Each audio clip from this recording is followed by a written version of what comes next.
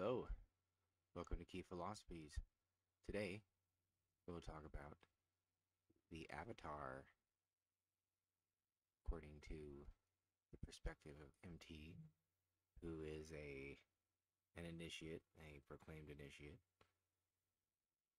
and we will see what that means in relationship to densities and the rays and offices that we spoke on earlier.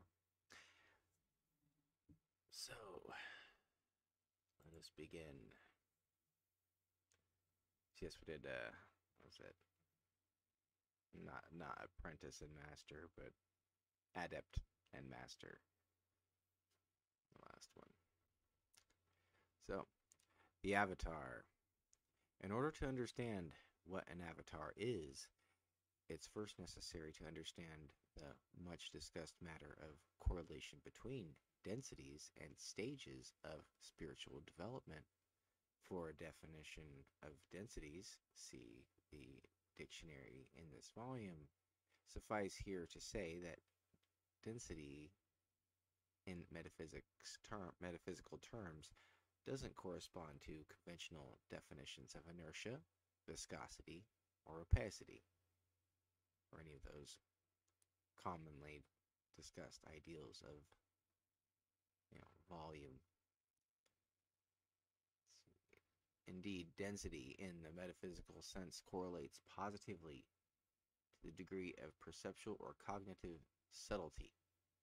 It refers to the quotient of formal limitation integrated through coordinates of the variable cognitive grid network, determining the available intensity of total energy information coded for the given volume. Third density, the one you are presently experiencing, tends to tell us things are fixed and solid. Fourth density allows us to perceive such solidity as an energetic kind of fluid kaleidoscopic coagulation. Fifth density allows us to behold all things, whether apparently solid or not, as coordinative fields of geometrized light networks. So the fifth density allows us to behold things, whether apparently solid or not, as coordinative fields of geometrized light networks. It's a funny word. Sixth tends toward direct knowledge of such light composites as the self-luminous idea, light from one planet and so forth, and therefore as themselves ideaform patterns of the permissive cognitive grid network. You guys paradigming? Each such density level carries as its chief importance a reigning quotient of allowable insight or intuition with respect to reality as a whole. This quotient correlates with the compositional quality cited above. The stages of spiritual development are given in the context of third density embodiment. Each successive stage above third, ordinary mind, third stage density, corresponding to its numerically parallel density. This means that authentic initiation to the higher stages in third density context succeeds at each step in realigning the focused mind-body coordinates of the subject so as to allow into the formerly screened third density framework the class of insight, intuition, indicative of the numerically parallel density, depending on the type, class, or school of initiation. These coordinative realignments may relink the respective densities in such a way as to permit direct perception interaction as with subtle faculties and or direct insight, knowledge, participating in the available essence of the opened density. This correlation between stage and density holds until we get to the question of seventh stage initiatic awakening and the corresponding seventh density. While there are authentic masters of a seventh stage awakening, these are extremely rare. For far more than schools and traditional perennials claim. All these groups claiming to have the awakened teacher bringing about the new paradigm.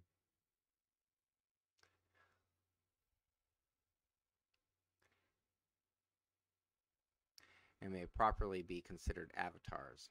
Moreover, these seventh stage initiates do not correspond in themselves to the seventh density, and this is where the otherwise perfect correlation of stages and densities breaks down. So, the reason for this is that seventh density does not properly incarnate a personality, expression, or divine representative from its own level. Since seventh density isn't so much a successive step in the octave hierarchy and thus higher and removed as it is the luminance of logoic divinity within everything, a seventh stage being, i.e., a master of authentic seventh stage initiation, appearing in third density context, is recruited by the totality of the seventh density Godhead from the ranks of personality expressions thoroughly integrated with as oversoul consciousness of sixth density. Reminds me of some Solomon stories. In terms of initiatory Kabbalism, all doers are recruited from the sphere of primum mobile, or the Sephirah of Chakma. The zodiacal symbolization of this sphere may thus be thoroughly understood with reference to Southern Crown Dictionary, subheading Breath Soul. So yeah, here on the left you'll see these corresponding density and initiatory stages. Third, fourth corresponding with the fourth, and fifth with the fifth, and then the sixth has this issue with maybe false teachers or whatnot, but that's that could also be seen as part of the functionaries, remember. Seventh density is properly beyond either I or we, and so incarnates a sublime function of its overall process on behalf of the whole by recruiting from the nearest adjacent density that does supply the necessary I's and we's. So it's like pulling from a pool.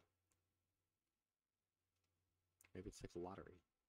For individuated incarnation, one may ask, if seventh density represents in some sense the totality of Godhead, why doesn't it just manufacture the necessary I-ness out of itself to incarnate among the multitudes, right?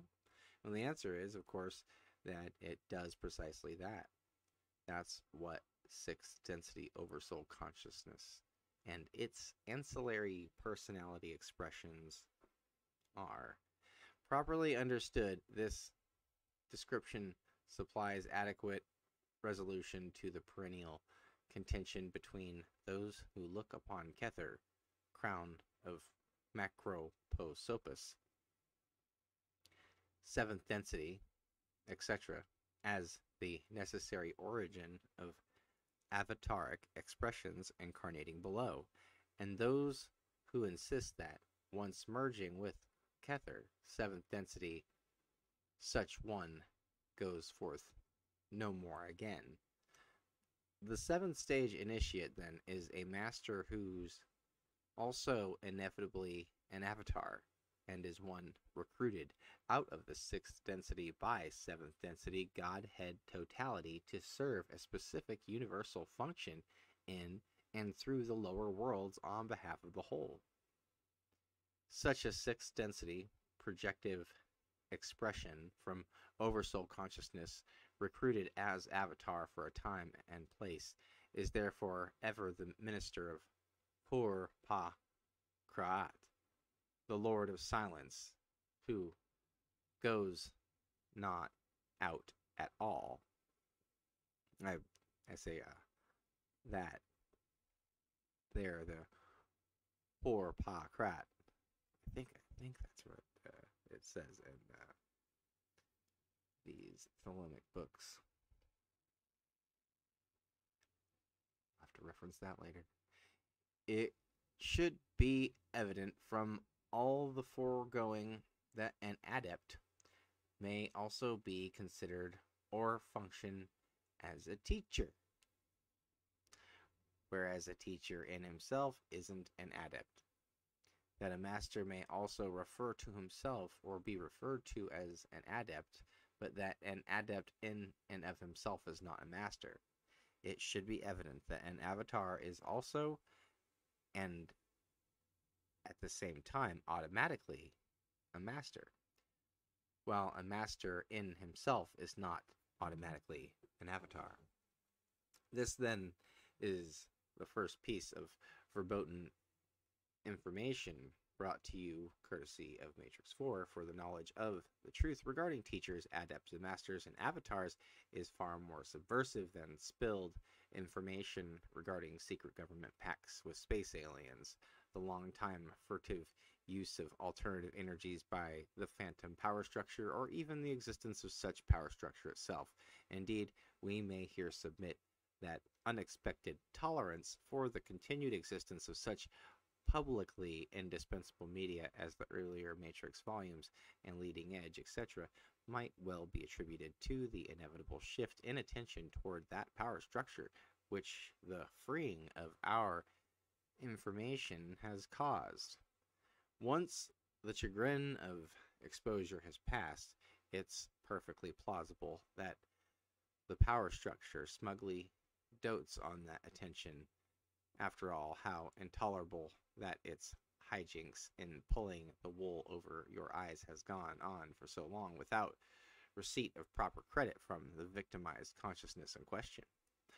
Far better it may now be to have attention turned, no matter how ruefully, to the shadow government perpetrators, which exacerbated attention, regardless how angered, still constitutes inadvertent tribute, than to have it roused to awareness of the real truth of your existence.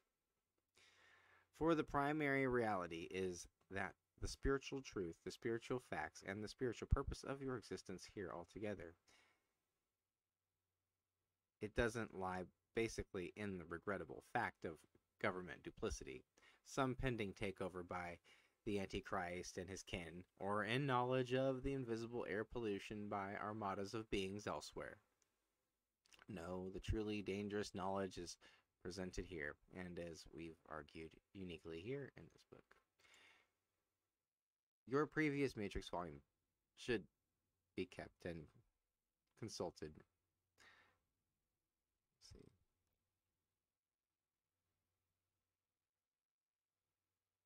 Yeah, that pretty much covers that with the avatar. Great source of material. Great stuff to talk about. And next time, we will read from Flower Life Paradigm.